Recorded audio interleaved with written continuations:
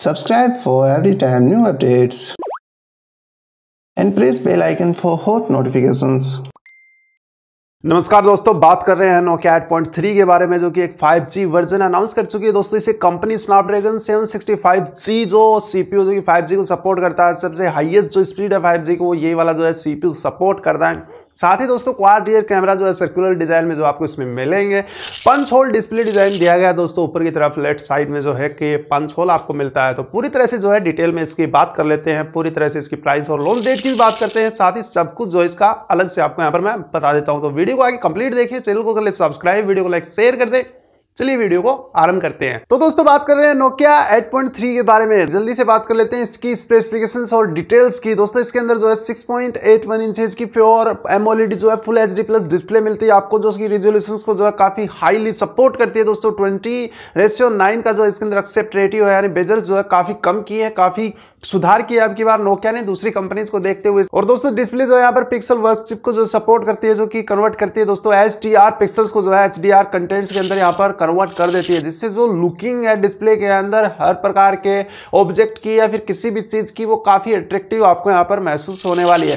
दोस्तों Snapdragon 765G जो AIE chipset है वो इसके अंदर दोस्तों यहाँ पर इंक्लूड किया गया है इसके अंदर, जो कि 5G गेमिंग को मल्टी गीगाबिट स्पीड से जो है सपोर्ट करता है। तो गेमिंग की व्यवस्था तो खूब अच्छे से जो है इसमें यहाँ पर कर दी गई है। दोस्तों स्नैपड्रैगन 765G के बारे में यहाँ पर कुछ और बता देता हूँ। दोस्तों ये 7 नैनोमीटर टेक्नोलॉजी के ऊपर बना हुआ दोस्तों 2.4 गीगाहर्ट्ज की जो है स्पीड के ऊपर रन करता है। दोस्तों क्रायो जो 475 है वो इसके अंदर यूज किया गया आर्किटेक्चर, दोस्तों वही जो है 64 बिट जो इसका भी रखा गया है। दोस्तों Adreno 620 GPU जो है इसके अंदर यहाँ पर यूज किया गया है, जो कि प्रोवाइड करेगा आपको 10% फास्टर ग्राफिक रेंडरिंग को जो है पूरी तरह से यहाँ पर सपोर्ट करता है। दोस्तों इसके अंदर 6GB और 8GB दो रैम ऑप्शन आप ले सकते हैं, साथ ही जो है 64GB और 128GB का इंटरनल स्टोरेज भी आप ले सकते हैं। तो दो ऑप्शन दोनों तरफ से आपको यहाँ पर मिल रहे हैं। दोस्तों ड्यूल सिम 4G VLT के साथ यहाँ पर 5G गीगाबिट को भी सपोर्ट करता है। पूरी तरह से आप इसका यूज कर सकते हैं, यानी उपयोग कर सकते हैं। दोस्तों इसके अंदर एंड्रॉइड OS 10 जो है प्रीलोडेड मिलेगा। साथ ही दोस्तों 2 ईयर्स तक जो है आपको एंड्रॉइड अपग्रेड के लिए यहाँ पर नोकिया दे रहा है, और साथ ही जो है 3 साल तक आपको सिक्योरिटी अपडेट भी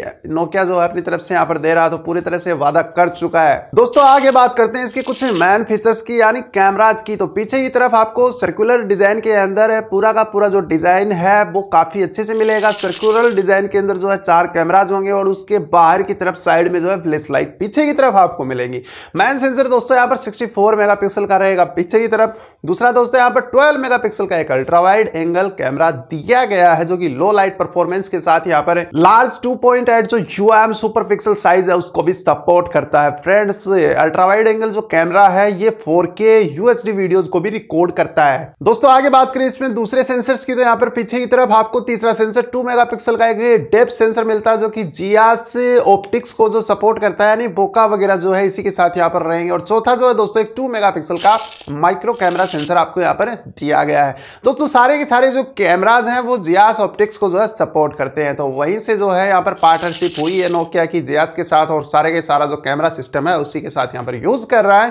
दोस्तों 24 मेगापिक्सल का पंच होल के अंदर सेल्फी कैमरा मिलता है, जिससे आपको फेस अनलॉक की व्यवस्था भी इसमें मिल पाएगी।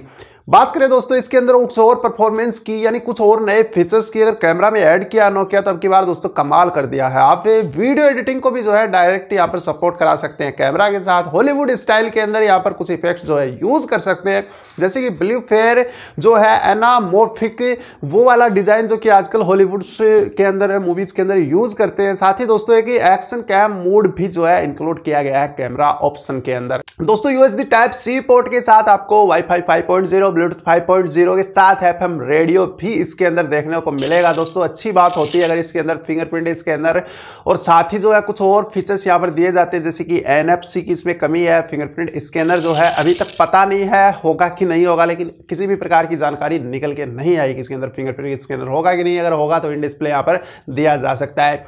4500 mAh की बैटरी के साथ आपको 18 वाट की जो है फास्ट चार्जिंग मिलेगी। वायरलेस चार्जिंग की भी यहाँ पर कमी महसूस से हो रही है दोस्तों। प्राइस की बात कर लेते हैं दोस्तों, इसकी प्राइस रहेगी 48,999 रुपए दोस्तों, 48,999 रुपीज जो अभी तक एक्सेप्ट की गई है, लगभग इतनी प्राइस जो है इसकी रहेगी। इतने सारे फीचर्स के साथ आपको ये प्राइस कैसी लगी दोस्तों, नीचे कमेंट सेक्शन में जरूर बताएं दोस्तों। लॉन्च डेट की बात करते हैं तो लगभग फिलहाल अनाउंस किया है तो जून तक जो है इसे लॉन्च किया जा सकता है। तो काफी कुछ स्पेसिफिकेशन दोस्तों काफी कमाल की लगी। अगर पिछले डिजाइन और पिछले स्मार्टफोन्स जो कि नोकिया के उनसे कंपेयर इसे किया जाए तो काफी एडवांस जो है लग रहा है अभी तक देखते हुए दोस्तों। 10x तक जो आप आराम से इसमें जूम कर सकते हैं, ऐसा भी नोकिया का यहाँ पर कहना है। 64 मेगापिक्सल प्राइमरी कैमरा के साथ तो काफी कमाल की जो है एक डिटेल्स निकाल कर ये कैमरा जो है देने वाला है। तो देखते हैं दोस्तों आने के बाद क्या और कमाल जो इस कैमरा के साथ होने वाले हैं। नोकिया 8.3 के अंदर सब कुछ जो है भर भर के दिया दोस्तों, इसमें 5G भी है। तो आप बताइए दोस्तों नीचे कमेंट सेक्शन में, इतनी प्राइस में क्या ये स्मार्टफोन सही है या फिर नोकिया जो है वही प्राइस ओवर करके निकाल के हमको दे रहा है। बताइए दोस्तों नीचे कमेंट सेक्शन में। वीडियो को लाइक कर दे, शेयर कर दे दोस्तों, चैनल को सब्सक्राइब कर ले अगर आप नए हैं तो। मिलते हैं एक और फ्रेश वीडियो में, तब तक के लिए जय हिंद और वंदे मातरम।